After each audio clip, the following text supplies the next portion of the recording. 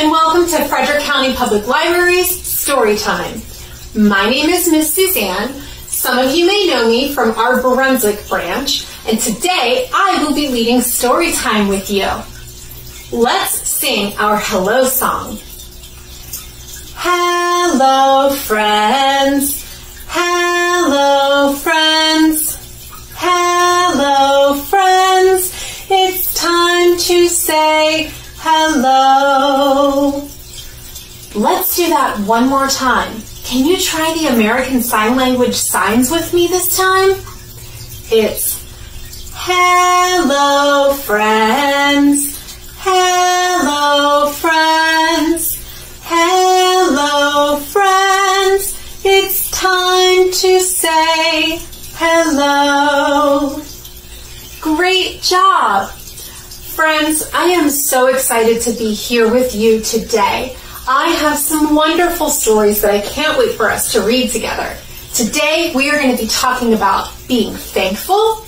We're going to be talking about food and family. These are all things I love. What are some things that you're thankful for? Are you thankful for your grown-ups and your family? Are you thankful for your favorite toy? Are you thankful for sunshine on a cool autumn day? Are you thankful for your favorite book? There are so many things to be thankful for. Being thankful means that you love something so much because it's special to you and you appreciate it. Let's sing a song about being thankful to get ready for our first story. This is a tune I think you probably know. It's If You're Happy and You Know It, but this time we're going to sing it If You're Thankful and You Know It. Ready to try it? Let's go. If you're thankful and you know it, clap your hands. If you're thankful and you know it, clap your hands. If you're thankful and you know it, and you really want to show it, if you're thankful and you know it, clap your hands. If you're thankful and you know it, stomp your feet. If you're thankful and you know it, stomp your feet. If you're thankful and you know it, and you really want to show it, if you're thankful and you know it, stomp your feet. If you're thankful and you know it, say I am. I am. If you're thankful and you know it, say I am. I am. If you're thankful and you know it, and you really want to show it, if you're thankful and you know it, say I am. I am. Now, let's put them all together. Are you ready? If you're thankful and you know it, do all three. I am. If you're thankful and you know it, do all three. I am. If you're thankful and you know it, and you really want to show it, if you're thankful and you know it, do all three. I am. Friends, that was great. I can feel how thankful you are. Friends, let's read our first story of the day. This book is called Fry Bread, and I am reading this today with permission from Macmillan Publishers, so thank you. Fry Bread, a Native American family story, written by Kevin Noble Millard and illustrated by Juana Martinez Neal.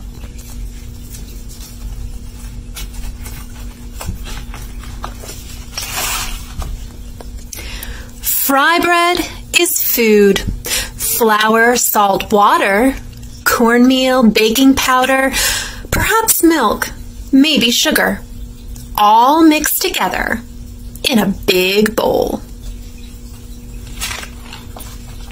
Fry bread is shape. Hands mold the dough flat like a pancake, round like a ball, or puffy like Nana's softest pillow. Fry bread is sound. The skillet clangs on the stove. The fire blazes from below.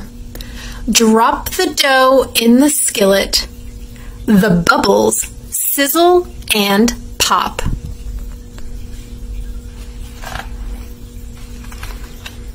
Fry bread is color.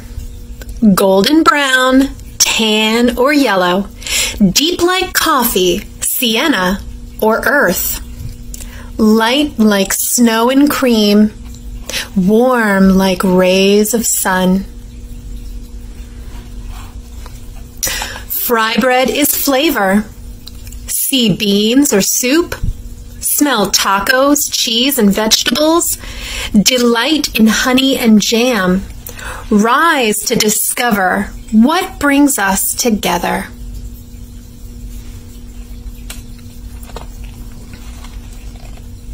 Fry bread is time. On weekends and holidays, supper or dinner, powwows and festivals, moments together with family and friends. Fry bread is art. Sculpture, landscape, portrait, our daily craft shared from teacher to student, a cycle of heritage and fortune. Fry bread is history. The long walk, the stolen land, strangers in our own world. With unknown food, we made new recipes from what we had.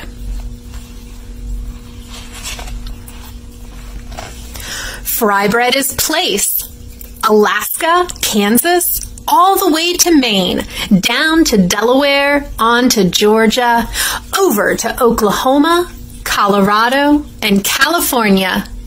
Cities and lands we call home. Fry bread is nation. Abenaki, Apache, Arapaho, Ojibwe, Onondaga, Oglala Sioux, Narragansett, Navajo, Nipmuc, Seminole, Shoshone, Sac, and Fox. Hundreds and hundreds of tribes.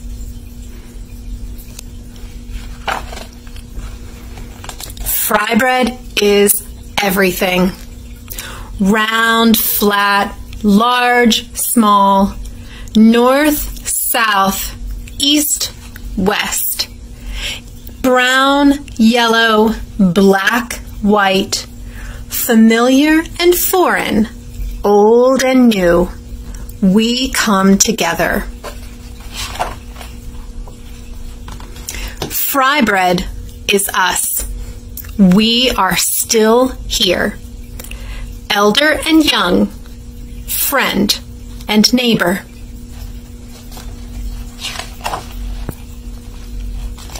We strengthen each other to learn, change, and survive.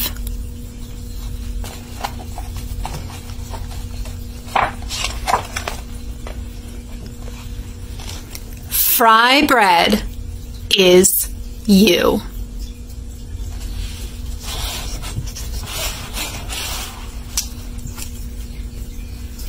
I just love that book, friends. Did you notice that the author of Fry Bread wrote a lot about our five senses in that book? What are our five senses, you ask? Well, those are the things that we can see, we can hear, we can smell, we can taste, and we can touch. In Fry Bread, the author talked about how you could hear the fry bread sizzling in the skillet, or how it tasted and how it smelled. Friends, can we use our five senses together to think of some things that we're thankful for? Let's try it. Look around you. Look in the room where you're sitting right now and find something that you can see that you're thankful for. I can see out my window, and I'm thankful for the sun in the sky. What can you hear right now where you're at? Do you hear birds chirping? Do you hear water? What can you hear that you're thankful for? I could hear you all singing our song a little while ago, and that made me thankful. What can you smell that you're thankful for? What does it smell like where you're at right now? Or can you think of a happy memory from something that you smelled that you're thankful for? I love the smell of chocolate chip cookies baking in the oven. I can smell them right now. Try and take a big smell.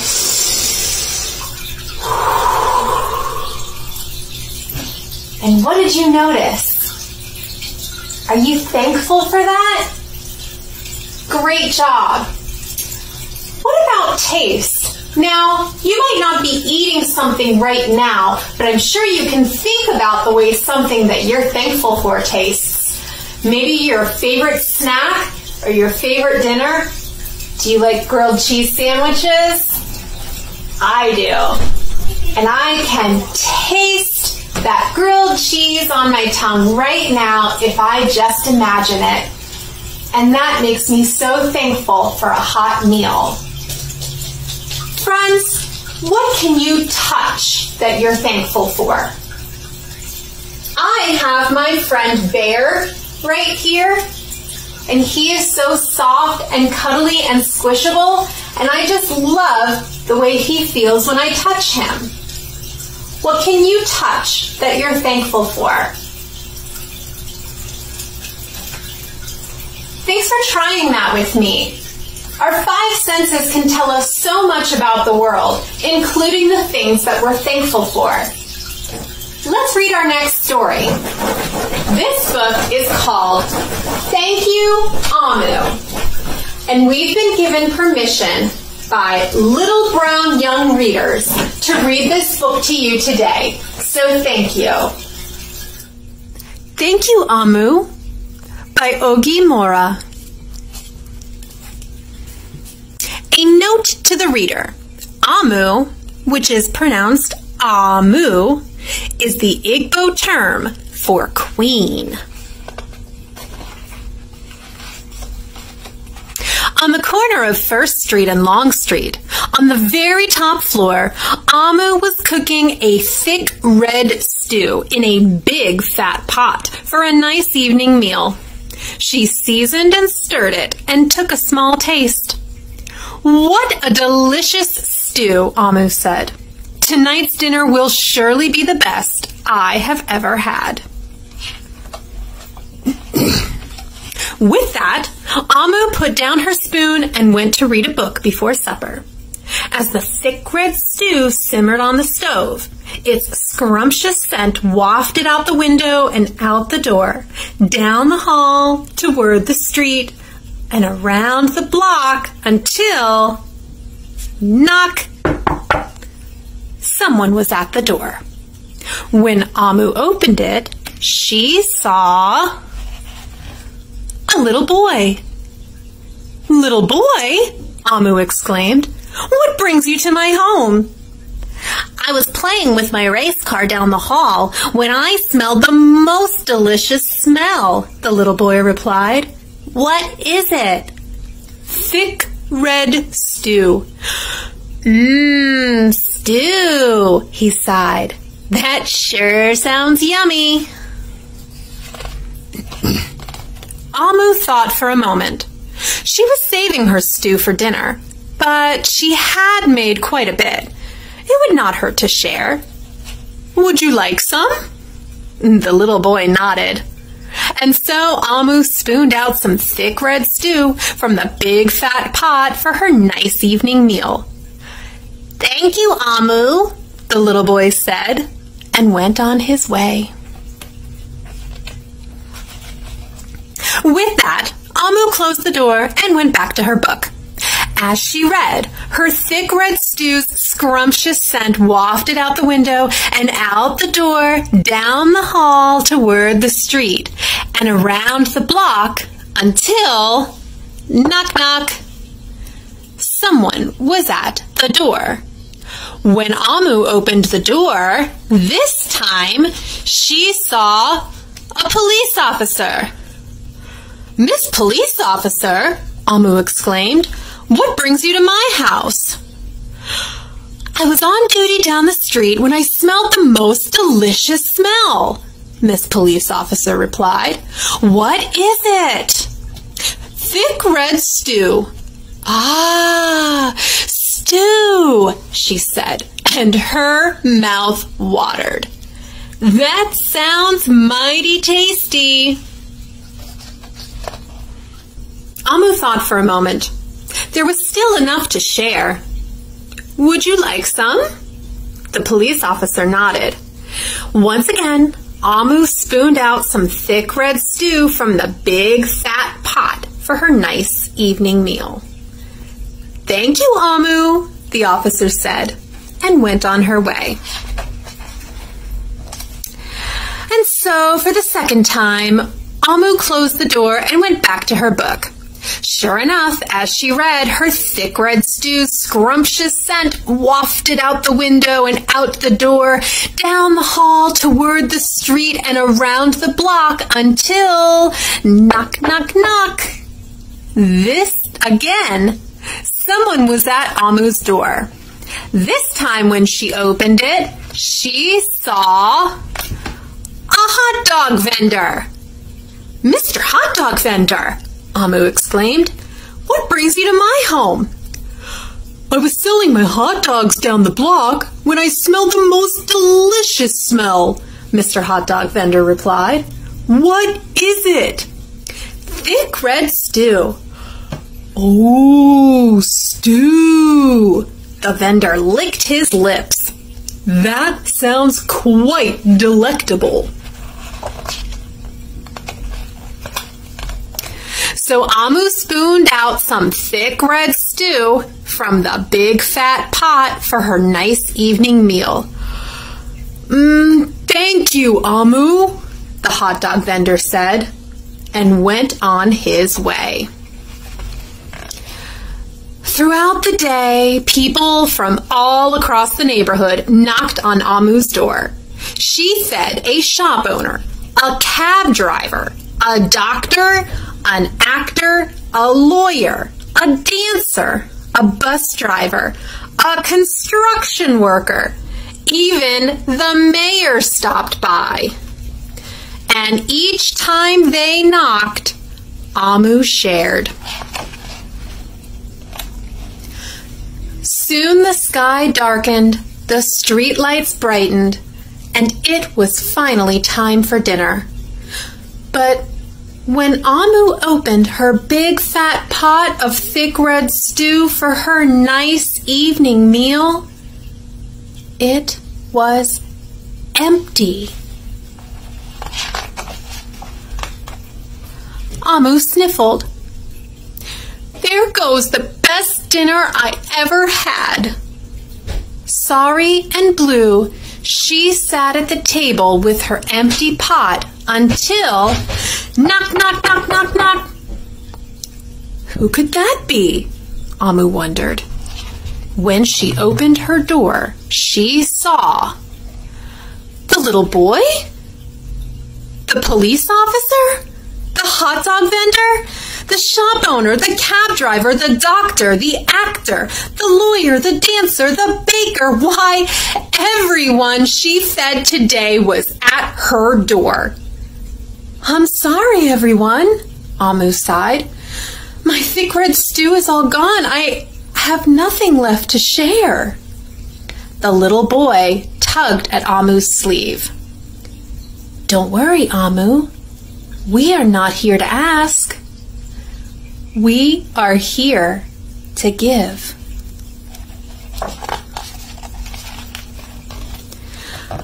The police officer carried in a fresh salad. The mayor entered with a roast chicken. The baker brought a collection of sweet goodies. Even the little boy presented Amu with something special in a shiny red envelope. Everyone who had knocked on Amu's door that day squeezed inside her tiny apartment, and together they ate, danced, and celebrated.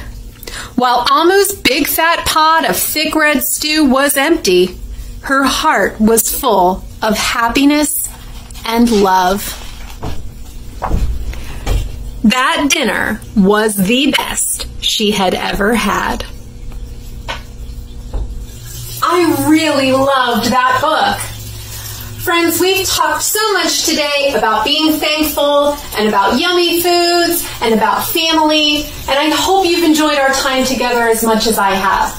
But now it's time to say goodbye, and we're going to sing the goodbye song the same way we sang our hello song, except instead of hello, it's goodbye. Goodbye, friends. Goodbye, friends. Goodbye, friends. It's time to say goodbye. Let's sing it one more time. Goodbye, friends. Goodbye, friends. Goodbye, friends. It's time to say goodbye. Thank you for watching today. I'm so thankful for you.